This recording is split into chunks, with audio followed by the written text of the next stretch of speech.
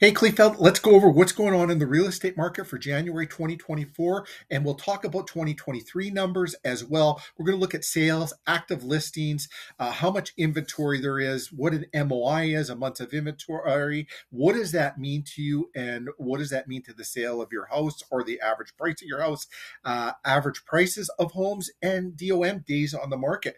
Now, if we take a look at January, there were 4 sales. There were only 2 in 2023. We are seeing an uptake everywhere in January for 2024.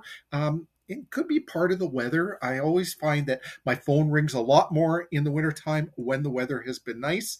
And that could be the case, but also starting to see big shifts in other Canadian cities across, or other cities across Canada. Toronto, the Vancouver's, seen lots of multiple offers, lots of prices going up on homes there.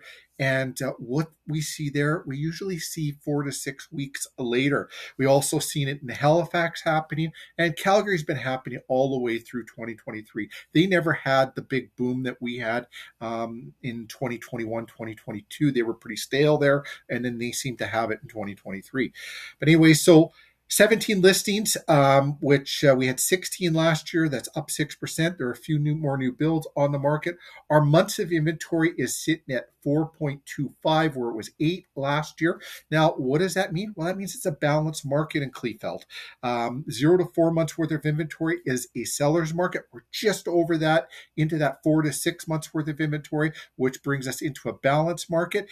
And the average sale price of the 4 homes was $337,184.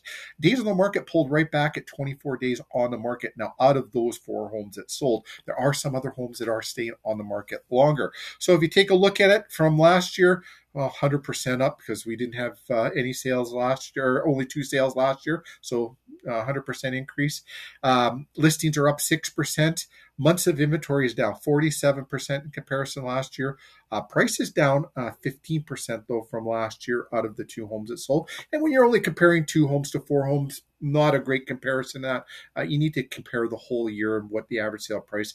And days on market was actually down 63% too. So you're thinking of buying, you're thinking of selling, you have any real estate related questions, reach out to us, chat with us when you see us walking in the neighborhood. We love talking all things real estate, and we'll look forward to helping you out any way we can. And any questions you have, don't ever hesitate to ask. Like I said, we love chatting about real estate. Have a fantastic day, everyone. We'll see you around the neighborhood, and our next monthly report will be coming out next month.